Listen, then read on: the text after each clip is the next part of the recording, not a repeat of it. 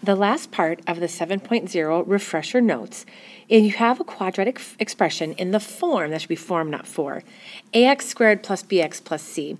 What this means is you're going to have a number in front of x squared, where up above we were able to either factor it out or there wasn't one there other than 1. Now you'll need to multiply a times c and then split to get that b value. So this process is a little bit different. Let's take a look at these two examples as our refresher. If we're asked to factor 4x squared plus x minus 3, the factoring is a little different because of that 4 in front of the quadratic term. That means we're going to multiply a times c. So just multiply those two together. 4 times negative 3 is negative 12. Our plan now is to find factors that multiply to get negative 12, but add to get a 1x in the middle, or basically a 1.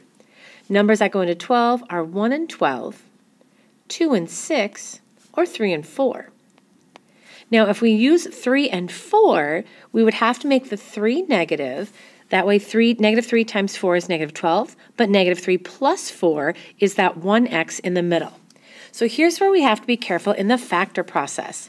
If this is the pair we want, that's great, but we really need to just split that b term in the middle to negative 3x plus 4x.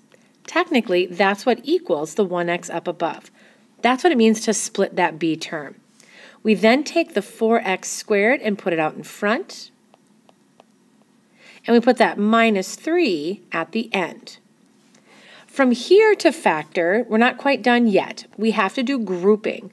And what that means is we're going to put a parenthesis around the first two terms and a parenthesis around the second two terms.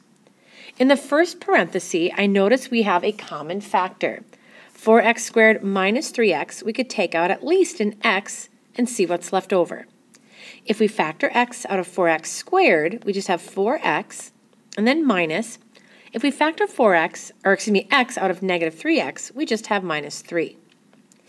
Now in that next parenthesis, we already have 4x minus 3, but there isn't really a common factor.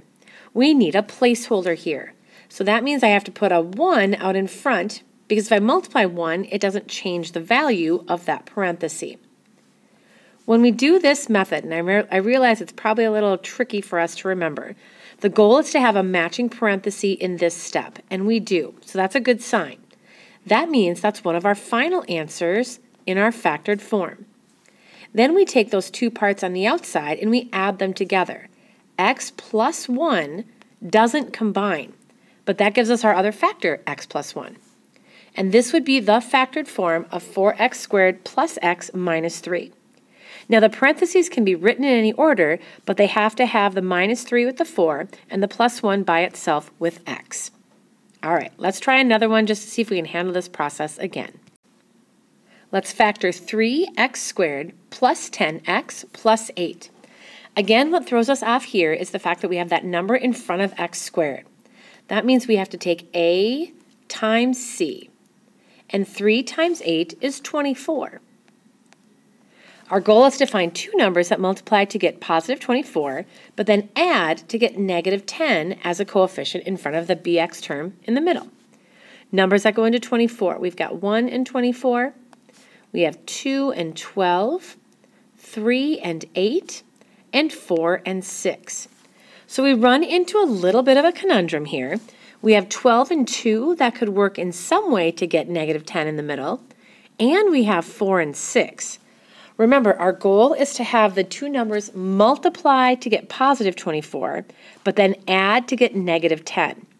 And unfortunately, the 2 and the 12 won't do that for us.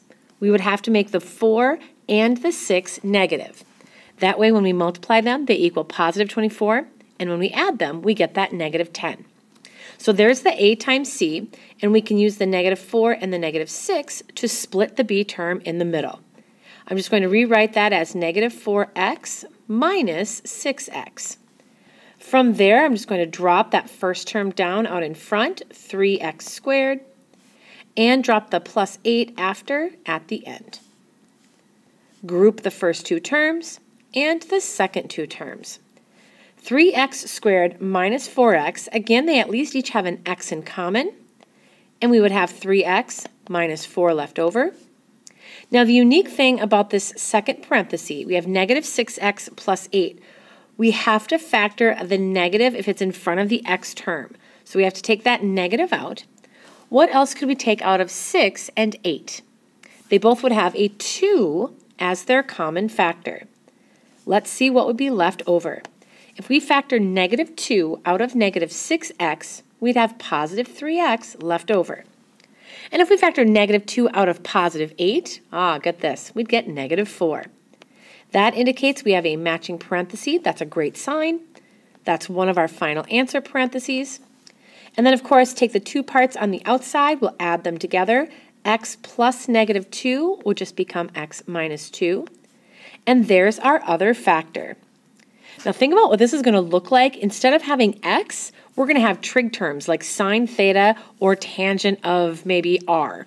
And we'll have to factor with those trig terms as well as doing this kind of method. The last factoring refresher to go over with you is called the difference of perfect squares. Difference means we're subtracting, and perfect squares means the numbers or the variables that you're using can be broken down to two values that are the same. For example, if you have this template x squared minus c squared, the parenthesis or the factor would break down into two parentheses.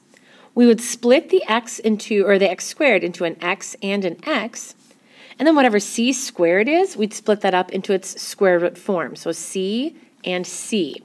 Now in between them, we would just have one plus sign and one minus sign. But here's the deal, this only works when you have subtraction, and it only works when you know you have a perfect square. So perfect square numbers are like 1, 4, 9, 16, 25, and so on. Just numbers that you know are perfect squares. Let's try a couple of examples here, and then we'll be done with this refresher lesson. Our first example, 5x squared minus 20. I see the x squared, and I recognize that's a perfect square, but 5 and 20 aren't.